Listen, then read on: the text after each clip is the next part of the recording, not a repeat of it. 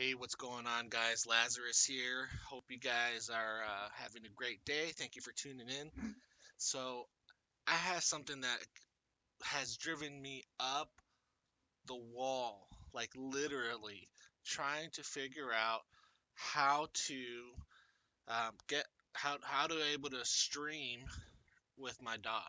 So, I'm using Studio One here, and I'm telling you, I watched videos after videos and contacted support, and this is just one of those things you have to figure out on your own to figure out how to make it work. So, there's a lot of people out there trying to figure out how to get a clean microphone sound, how to get the DAW to capture into OBS.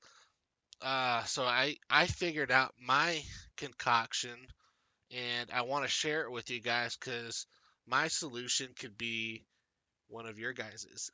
So let's start off first.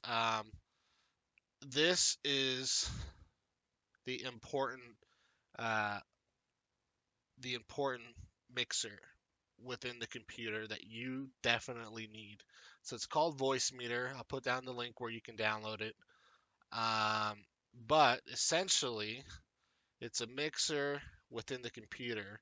So here, the first input is my HyperX, and I'm going to go through this one first, and then I'm going to go with the other settings, just so you kind of know what my settings, how I started to get the results that I wanted.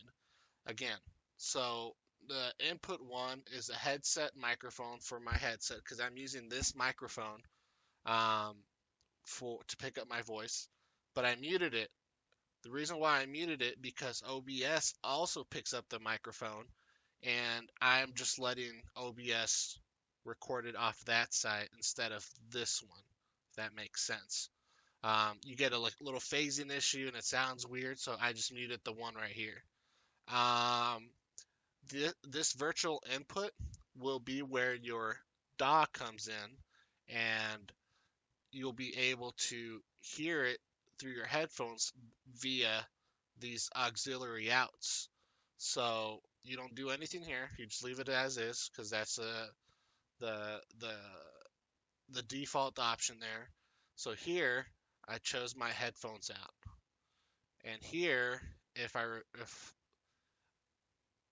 did choose the Realtek digital output, which is my computer's, my custom PC's audio driver, which honestly made everything work after trying to figure out settings and all these different audio options.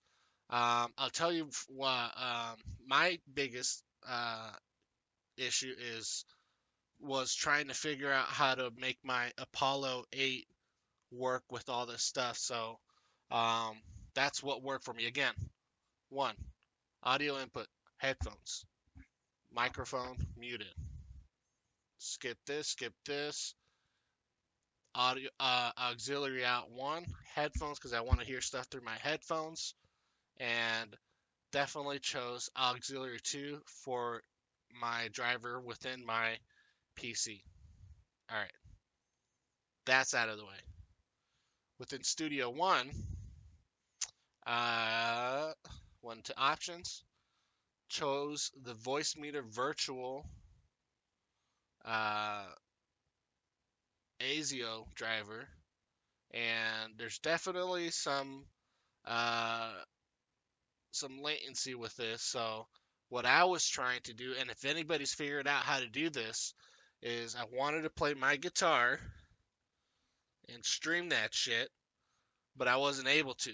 So let's click here. So if I was to engage my open track here and I play my guitar, it goes wee, annoying as fuck. So that's the only thing you have to do there within the DAW. So I'm gonna bring over my what I did here for OBS, and I'm using Streamlabs. I don't know why. It's the one that I got introduced to, and the one that I use. So, um, I had to label these because the way when you click add, it just says audio device, out, in. It gets very complicated. So as I was inputting these, I was making sure that I was labeling them just so I know what the heck I was doing. So I'll show you guys. Obviously, video capture device is the camera here. Display is my monitor. I have two monitors, so I chose the one that I wanted. So this is the bad boy right here. So Studio One audio. So I'll open up the properties, and you see why I chose that Realtek audio high definition audio driver, because that's what picked up on Studio and OBS, from Studio One to OBS. I don't know why, guys. That's the way it was on my computer. And again, remember I told you guys my microphone here off my headphones. I had to manually choose them because the default option was not working. Guys, I hope this video really helps at least one person out there. And if you're that one person that it helped out, please like, comment, and subscribe to this channel, because now that I figured this shit out, I can do more videos comfortably without having to have audio issues, dropouts, spikes, and all that stuff. So, thanks, guys.